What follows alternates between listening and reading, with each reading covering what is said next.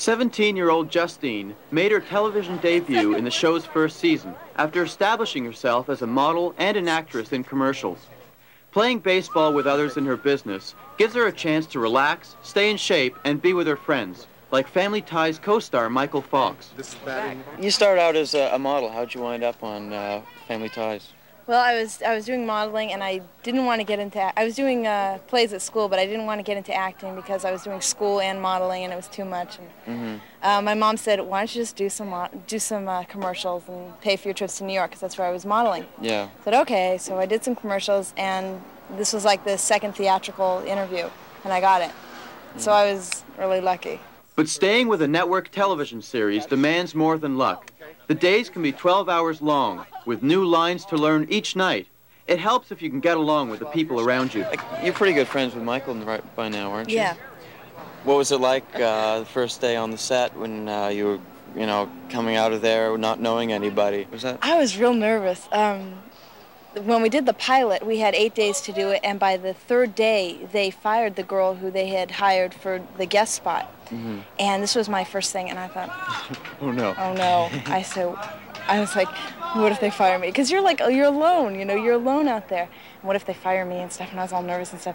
And then after we got to the taping day, I figured, well, they're not going to fire me, Yeah. And then after the pilot, I thought, what if they hire another girl for the series? Because that was my first thing, and I wasn't.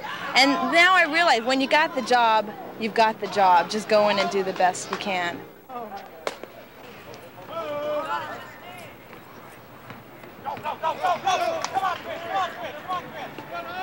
Justine's television role has made her a public figure. As a kid, she used to collect autographs. Now she gives them. What's it like for you now that you're famous and being recognized in the streets? Famous? Sure, come on. Anyways. What's it like now that you are being recognized in the streets? Well, it's when people say, oh, it must be nice when people recognize you. I say it's nice when they do and it's nice when they don't. Sometimes it's nice, you got to be nice, and because you are public property. You've exposed yourself to the public and you belong to them in a sense.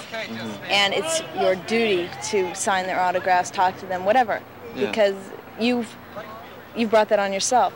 But then when they don't, it's nice too. This is where you come in. This is your part in the master plan.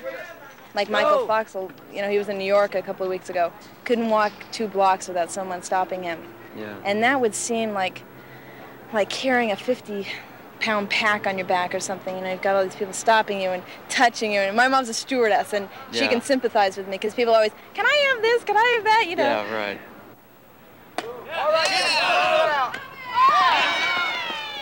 When you get really tired of all the work and the pressure and all the spotlight on you all the time, what do you do to relax?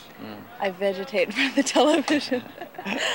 Yeah, sometimes it gets like that, and you feel like, look, I'm really nobody. I'm really just doing a job, and you feel like that sometimes, yeah. Or I go out with my friends because they treat me, normal.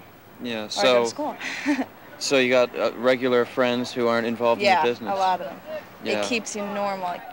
One of her best friends in the entertainment business is Moon Unit Zappa of Valley Girl fame. Karma. Okay. Who's on deck? What's on second? I figure that I'm in a unique situation, and I might as well learn all that I can. So, when the camera guys are taking a break, I get on the cameras and I'm doing these shots and stuff. And they help me. They show me what everything's for, and I go up in the booth and they show me what everything's about. And why not, Yeah! Looks good, looks good! Hey, whoa! 30 seconds! Hold up! Are you guys winning? No idea.